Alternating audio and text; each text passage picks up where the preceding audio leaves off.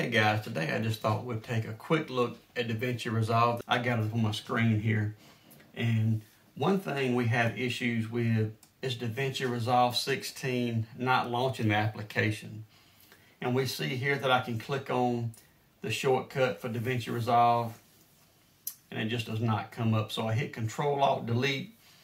As we look for it in Task Manager, we see that it's still running in the background. We see that system resources are being used here.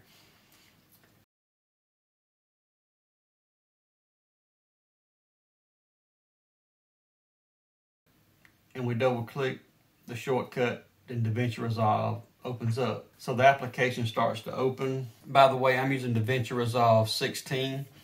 It's 16.2.7.010. And I just wanted to mention that one thing that I was doing was going to the red X and just closing out when I was done. I would save my file, and when I would get done, I would hit Control S for save, and then I would just exit out, just red X, close it out. A lot of times I kept getting issues with it not wanting to reopen without either, number one, restarting the computer right, the long way around, or number two, going to your task manager with Control-Alt-Delete and going into it that way. But ever since I've been going up to DaVinci Resolve, clicking on DaVinci Resolve in the top left-hand corner and clicking Quit DaVinci Resolve or hitting Control-Q, I hadn't had near as many times that the application wouldn't open on me.